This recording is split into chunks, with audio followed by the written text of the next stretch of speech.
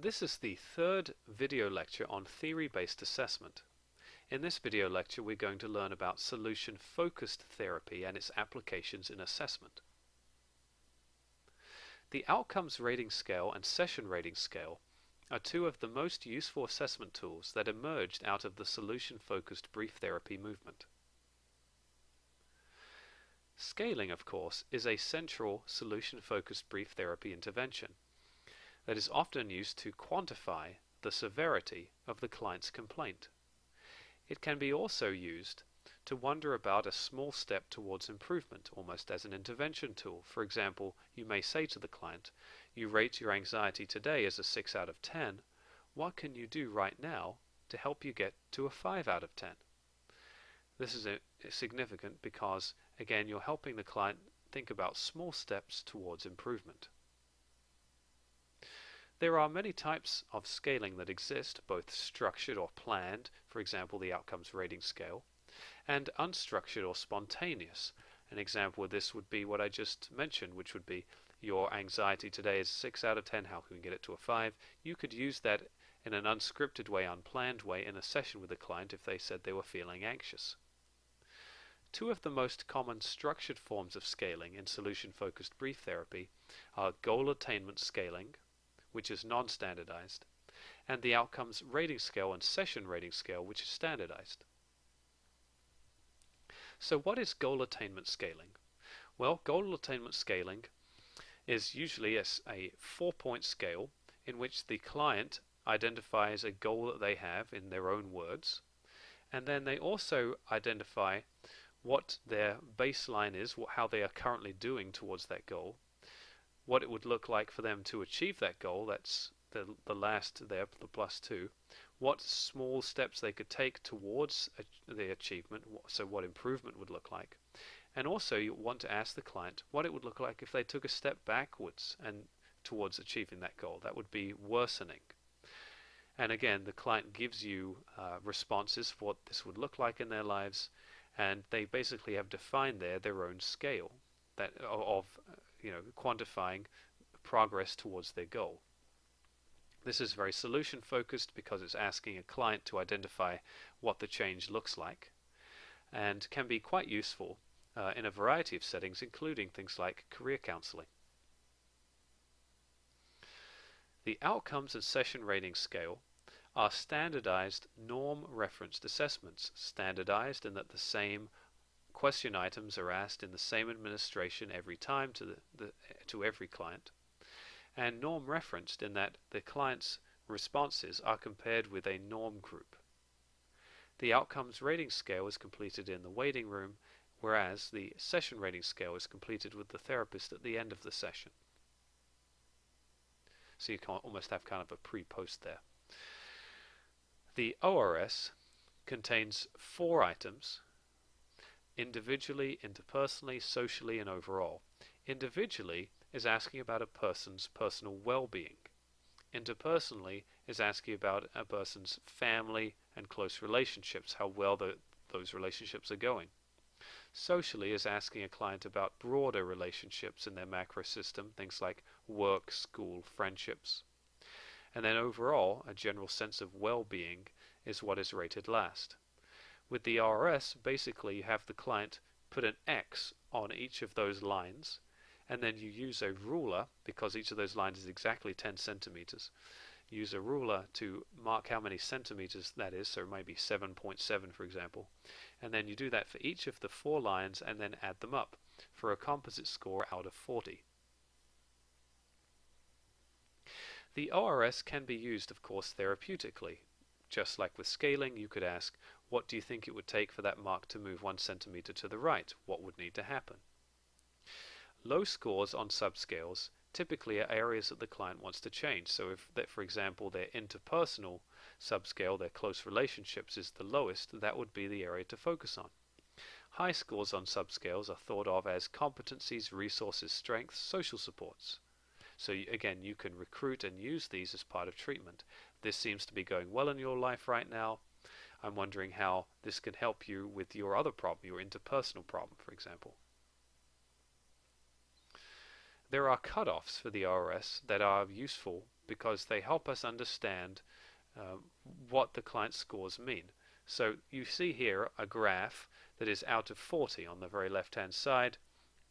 We follow the y-axis, it's a scale of 0 to 40. And remember, I told you before that the ORS has 4 question items, each out of 10 centimeters, that are added up and totaled out of 40. The ORS cutoff is about 25 or so. We'll talk about this in a minute for adults, and we'll talk about what that means. And the SRS cutoff is about 36 for adults. So let's talk about the ORS. Remember, the score is out of 40. Adults, if they have a score that is at or below 25, or for adolescents it is at or below 28, or children at or below 32. Now before I proceed, I have to explain. Adults typically are more either more pessimistic or perhaps more honest raters of how they're doing, whereas adolescents and children tend to kind of elevate how they're actually doing. They may say they're doing fine, but in fact they're not. And if a child, anyway, and if an adult, adolescent, or child scores below that cutoff, it's an indication that they are in the client range or the clinical range, meaning they're in need of counseling, basically. So if an adult, for example, scores 26, one above the cutoff, it means they're scoring in the non-client range, in the range of the people who are not going to therapy. That's based on research. So in other words, if a client scores in the non-clinical range, you may start wondering about termination and at what point do you want to begin that process.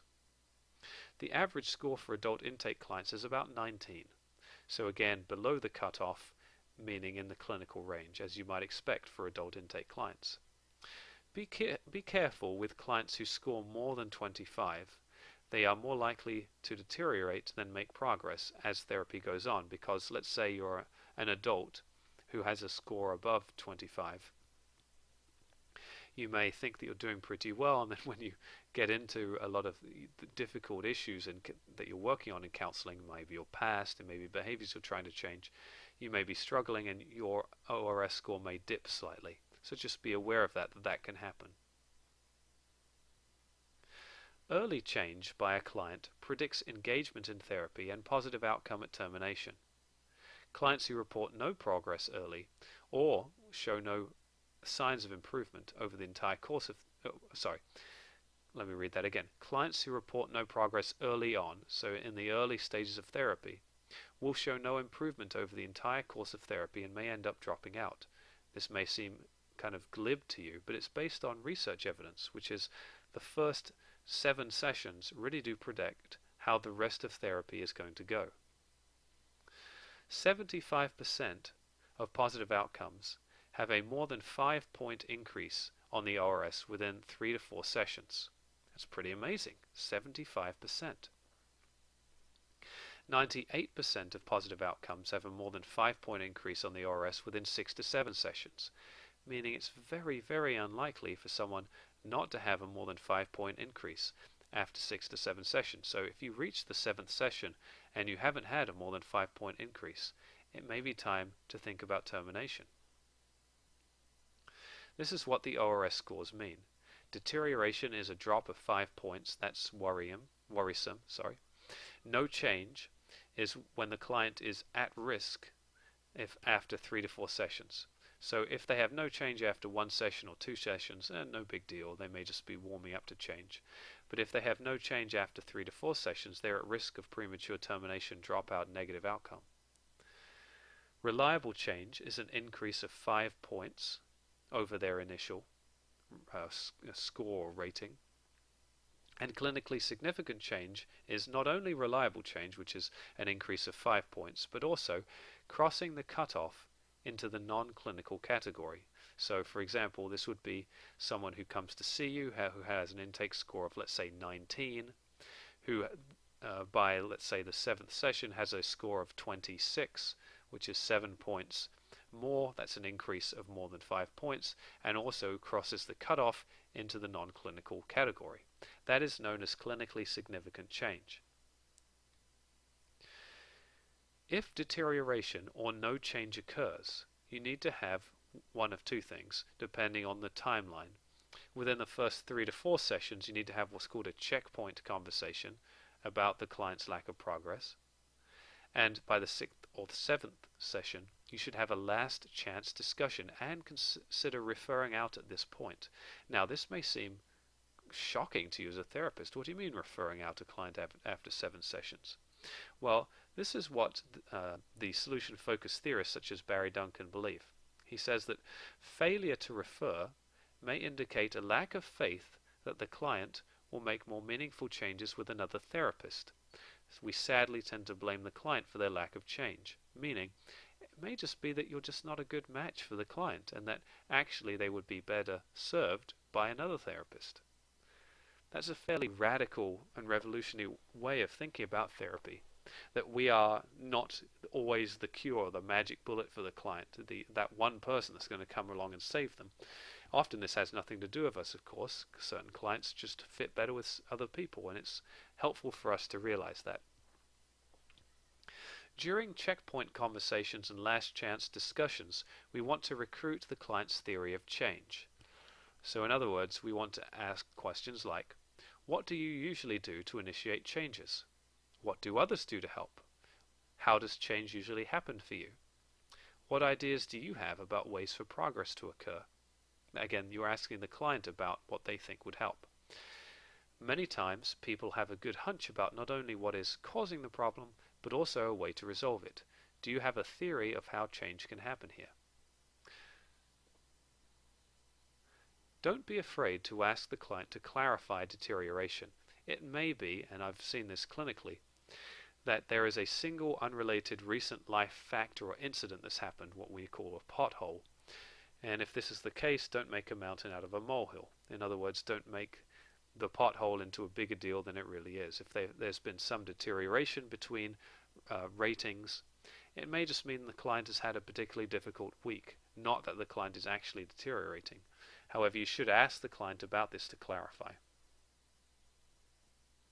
If the client achieves reliable or clinically significant change, we want to reinforce this, because we want to cast the client as the main character of their change narratives. So we may say things like, you really are taking advantage of what is available to you.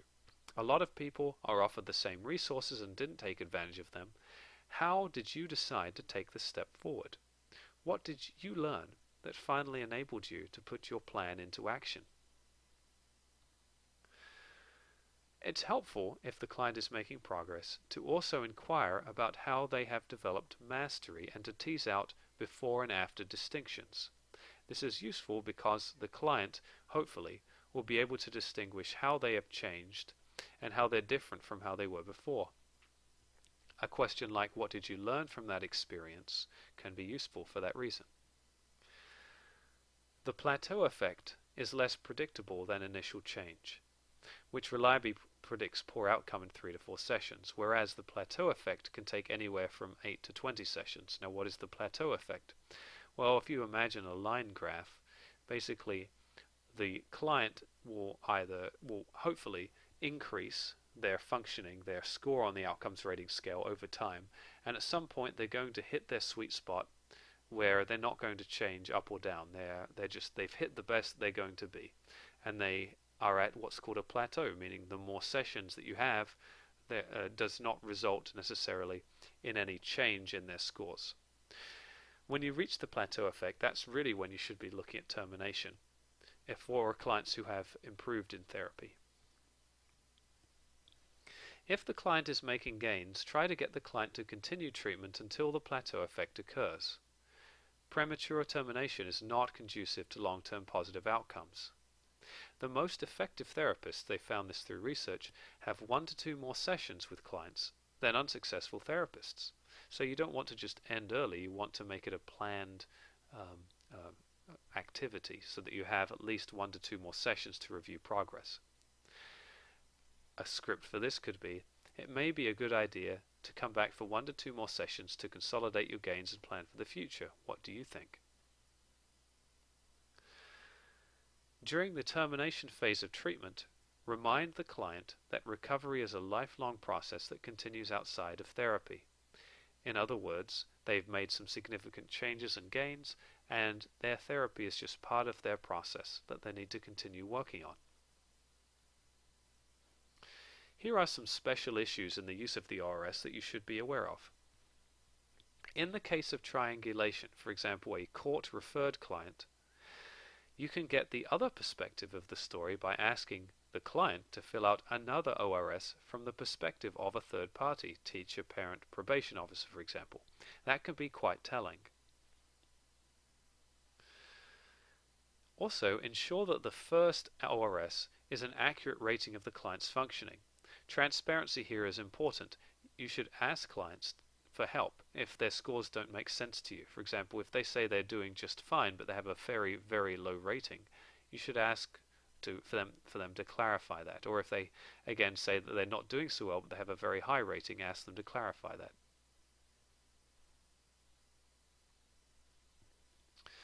When graphing the ORS, when graphing, the ORS, it can be helpful, especially when you're working with couples or families, to look at disparities. So in other words, if you have a couple that you're working with and they're rating how they're doing personally, you could compare how each member of the couple is doing week to week to week and compare progress. It can also be helpful to show progress and provide support for the need to terminate. For example, if the ORS reaches a plateau, you can show this through the graphing.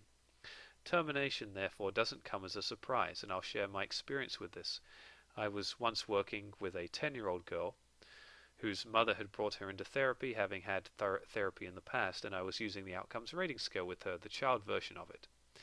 And over time, over the first, I believe it was 7 or 8 sessions, the child really was not making any progress. She was being brought in for her mother for symptoms of OCD, and when I would suggest homework, the girl did not want to complete it and the mother did not follow through with it. And this was reflected in the ORS scores, which were fairly consistent across those 8 sessions. There was not much change happening. And I knew this, so by the 8th session I showed them the graph of no change and asked about whether or not they wanted to continue based on that graph, because clearly the person wasn't changing, the young person, so was it really worth their investment? And we all agreed that it wasn't at this time, because the girl really wasn't ready for change. She was, as is often true with OCD, people with OCD do not like to give up their behaviors or try to change them, and it does require significant input from other support people around them, which the mother was not able to provide. If you wanted, the ORS could also be useful for you in terms of your own career development, because you could track data on your own longitudinal outcomes using, for example, an Excel spreadsheet. You could look at intake ORS scores for every client you have had in the past as a pre-measurement, and the final ORS scores that you had. Then you could look at the difference between them, the number of sessions that were needed, the number of sessions to achieve a successful outcome, which was the 5-point increase and score above the clinical cutoff, what we call clinically significant change on the ORS. And then you could also look at dropout rates, 1 for dropout, 2 for completed therapy as an example coding. If you put together a spreadsheet like that over, let's say, a 10-year period, wouldn't that be interesting to look at how you were doing year to year to year in regards to client outcomes?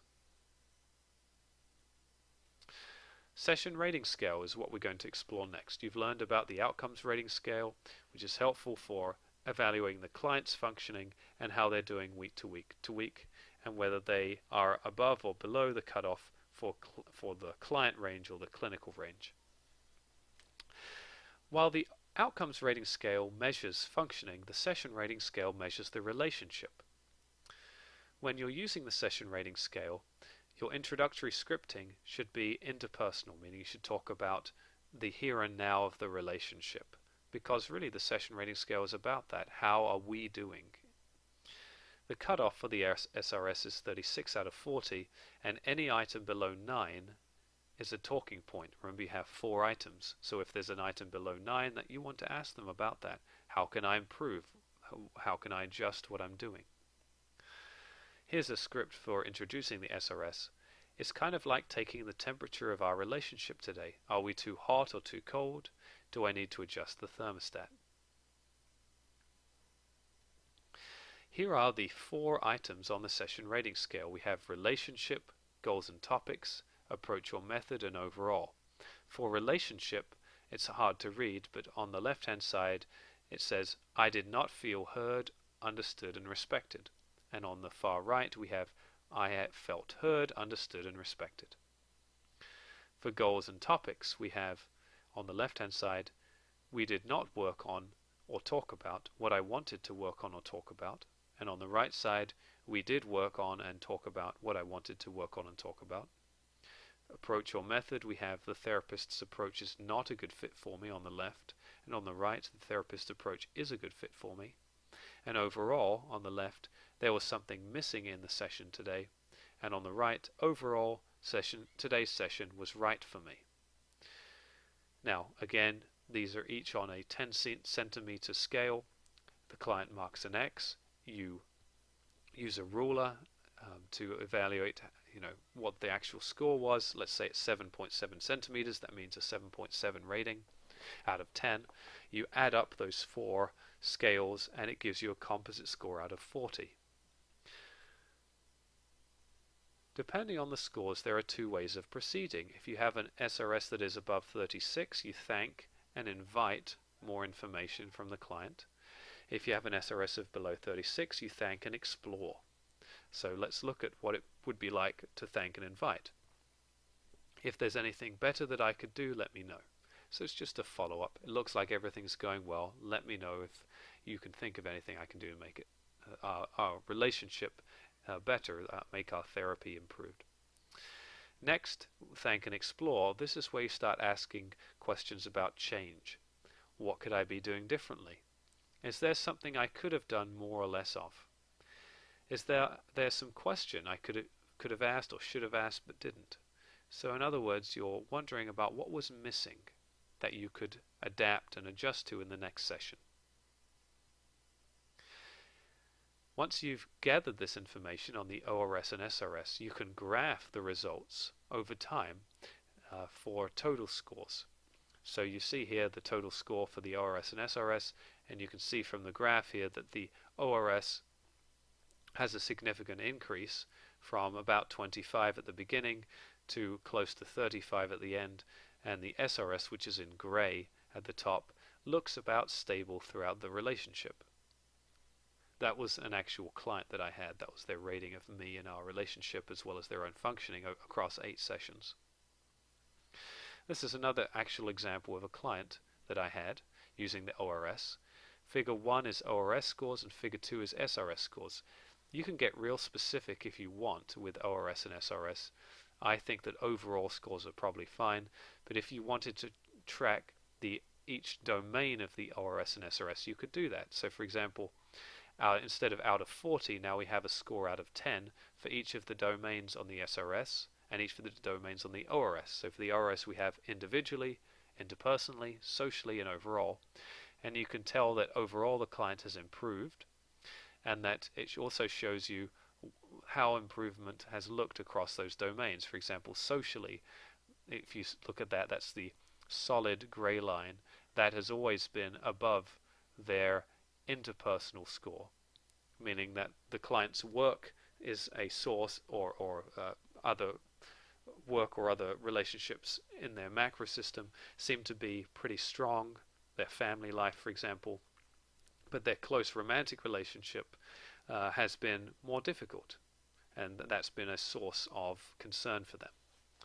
If you look at the SRS, you notice that those scores are actually very, very close together, with one notable exception, which is by the 8th session there's been a bit of a dip in both the relationship and also in goals and topics. And this can happen if you reach things like termination or if there's a pothole. If you're writing up a sample report for the ORS or SRS, this is what it might look like. Figure 1 depicts ORS item scores for the client across 8 sessions. The client's overall rating improved significantly across the 8 sessions, reaching a plateau between sessions 6 and 8. The client reported during session 8 that a slight decline in her functioning occurred due to arguments with co-workers in the past week. This affected her individually and socially scores. Despite this setback, Figure 3 demonstrates that her total improvement in functioning at the 8th session was sustained at a level far greater than the first session. Figure 2 shows SRS item scores across 8 sessions, which were consistently high, evidenced by total scores in Figure 3. Of note, the client's relationship score and goals and topics declined between sessions 6 and 8. In the 9th session, I could have explored the reason for this decline. So, in other words, you're giving kind of the treatment flow and summary using the ORS and SRS to explain how they were doing in their progress. Okay, that concludes our video lecture on solution-focused forms of assessment, particularly the Outcomes Rating Scale and Session Rating Scale. And again, we'll be exploring the use of these in class.